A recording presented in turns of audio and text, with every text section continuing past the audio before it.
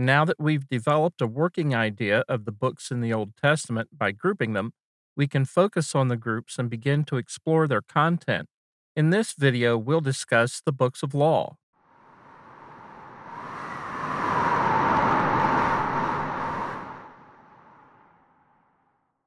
There are 5 books in this group attributed to Moses as the originator.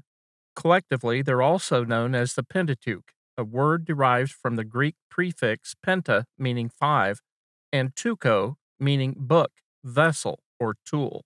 They're also known as the books of Moses. These books are Genesis, Exodus, Leviticus, Numbers, and Deuteronomy. Let's take a closer look at these books. Genesis begins with the account of creation and reveals the earliest interactions between man and God. It's a very powerful book that provides a foundation for everything that follows in the scriptures and is often the object of criticism.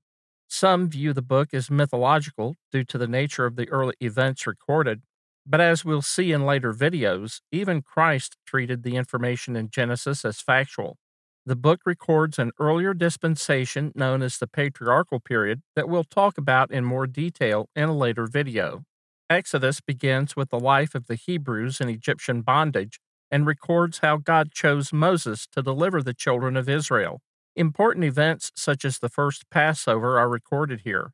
Exodus includes commands and regulations to govern the people in their service to God, as well as details for construction of the tabernacle and items used in it. There are also instructions for the consecration of the priests, their garments, and service. The book ends with the tabernacle being set up and filled with the glory of God. Leviticus is an instruction manual for the priests, including a deeper discussion of the ceremonial and sacrificial elements of the law. Specific instructions for a number of subjects, including worship, trade, health, marriage, and other life areas, are given in detail. Numbers combines elements of history and the law. The book begins with the dedication of the tabernacle and the Hebrews' departure from Sinai as they set out for Canaan under the leadership of Moses.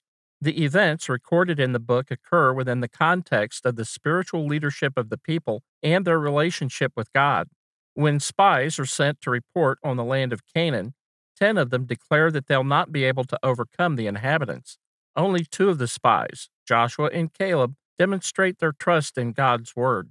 The congregation responds negatively to the report of the 10 spies, causing God to cause them to wander in the wilderness for 40 years until all those who were 20 or older died. Deuteronomy is sometimes referred to as the farewell address of Moses. Speaking to the children of Israel prior to his death, the book is a review of events leading up to their entrance into Canaan, a restatement of the law, and warnings to the people to remember God and be faithful. Prophetic statements in these warnings predict what will transpire if they rebel against God and forget His commands. In the next video, we'll look at the books of history.